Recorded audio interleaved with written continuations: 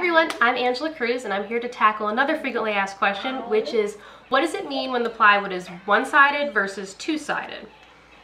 So all plywood has two faces, two veneer faces, and these are adhered to a core. You might see on our product descriptions some of our wood, most of our wood at this point is MDF core and some is veneer core. This aromatic cedar is MDF core. So two-sided plywood, both faces will be the target wood. So for this cedar, this is two-sided. It has cedar on this side, cedar on the other side.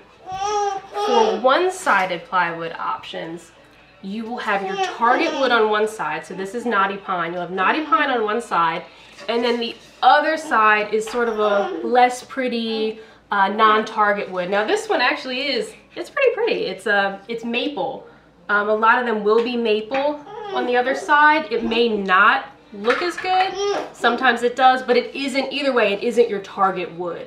Many customers, it doesn't matter, even if you're cutting earrings out of it. The other side is still pretty enough for the back of earrings, but a lot of customers prefer the one-sided plywood if they're going to mount this to another surface. So if you're making a sign and you're cutting lettering out, to mount this to something else because you're not going to see the back anyway.